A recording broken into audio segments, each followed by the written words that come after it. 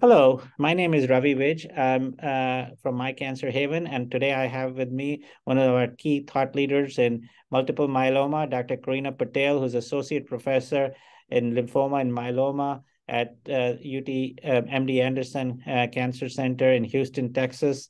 Welcome, Krina. Thank you so much for having me.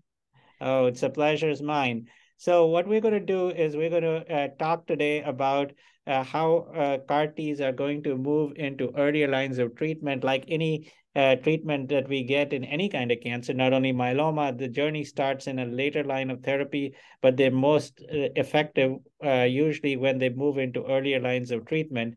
So I think that CAR Ts are going to have the same journey.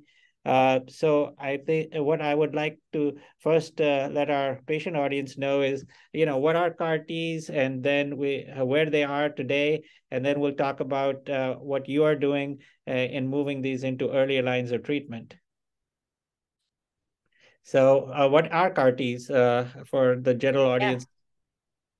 it's kind of the cars, right?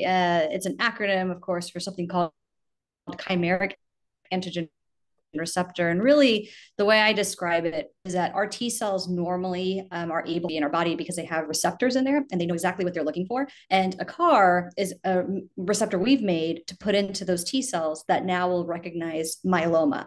So it's a flag on the myeloma cells that we make this receptor for, put it into the T cells, grow those T cells, and now there's more of them to go directly after that myeloma. So you're really giving them night vision, so they know exactly what they need to go kill. Okay, so I understand that there are two of them now on the market, and